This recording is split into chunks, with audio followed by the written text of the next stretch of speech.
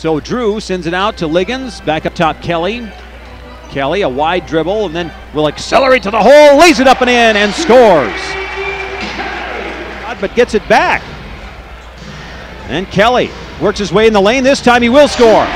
Ties the game at 37. Drew now to Kelley.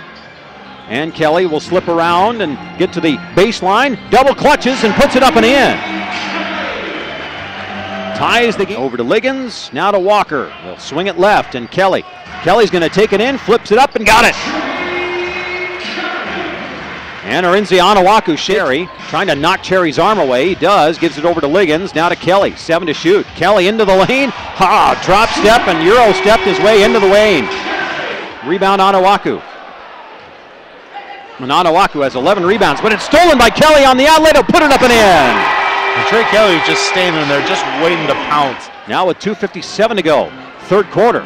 Canton feeling their oats. Kelley drives the lane and scores.